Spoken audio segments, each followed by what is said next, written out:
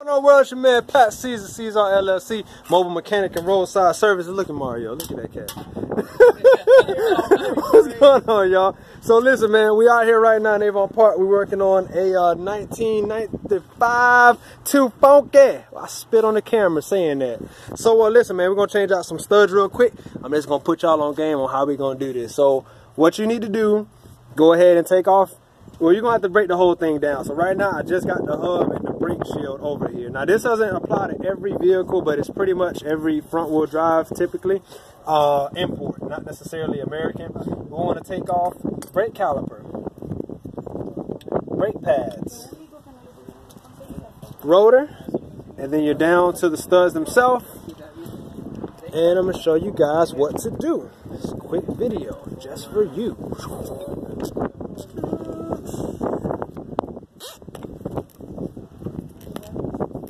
Trying to figure out how I'm gonna do this and have my autofocus work perfectly.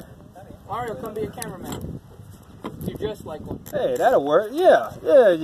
That's even better. Here you go. Actually, you can even do this too. That works. No, that's cool. Usually, because the grip works.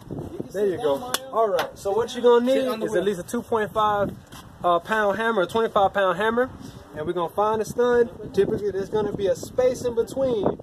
Right behind the, right where the hub bearing would be, that'll let that lug nut come out. You find your lug nut, get a good tap, and there you have it.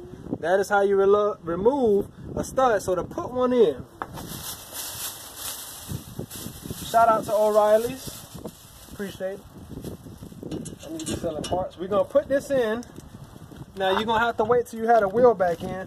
I hate aftermarket. I hate aftermarket lug nuts. These things suck, but you got them anyway. You want to protect your rims. You want to use these. Guys like me can get right past these like nothing. It's great. But you got a new key. Great. Want to get your key. Want to get your lug nut. So put it on here. Thread this in. Now you're probably gonna need some sort of washer or something. I'm gonna need something else to go on here. Put you here. Put you here for now. Typically you will use something else that I don't have right now. I'm using electric impact. I'll put a link to this down below. So if you guys want to get one, these are the truth. We'll put our lug stud in here. Start putting this thing down. Alright, so once you get it snug fit, you're going to hold your wrench here and you're going to hit it.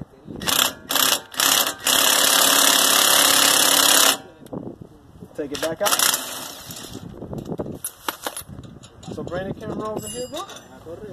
In the back, you'll come on the back side. You're going to see right here there's a little bit of gap. Now this is where this comes in. You see that little bit of carnage there? Take that debris off.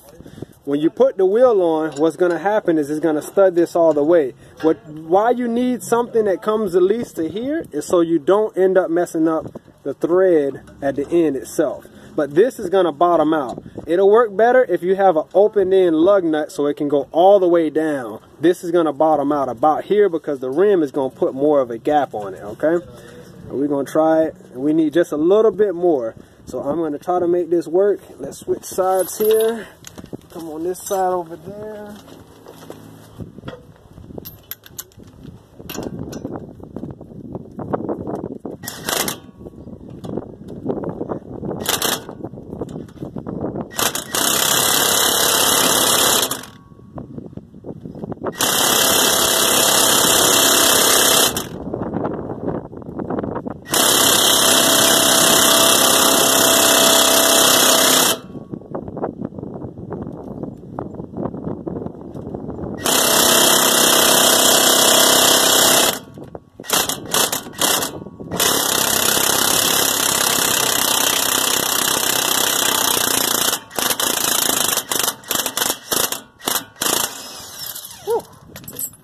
So we got a little bit more to go, but I'm going to get that in there. And how I'm going to do that is I'm going to put the rim on. But ow! Woo! It's hot. It got me. So that is how you replace a stud on a bearing. Now, not all of these are going to be the same way. Some hubs going to have the studs built into them, and you can still change it out. It's just more of a pain. Just make sure you try to line up, get it right here, those grooves as much as possible, because if you're in between them, you'll start to see it spin. This is going to sit a little bit cockeyed. Sometimes you want to make sure that it's straight. If it's not straight, you're not going to be able to get the rim on. It's going to bend and do all types of other stuff. But as you can see, the factory stud has a little bit of space here versus the aftermarket, so they're going to be a little bit different. That might be why this is not sitting in all the way, but once I put the rim on and bolt it all the way in, it should come back snug. So that's the way you change it. Any questions, give me a shout below. Like the video, go ahead and give me a thumbs up, subscribe to the channel, where you know we produce the best content on doing this, man. It's all about love, all about y'all. Until next time, mi gente, vi pro mundo beneficio siempre. Peace. Yep.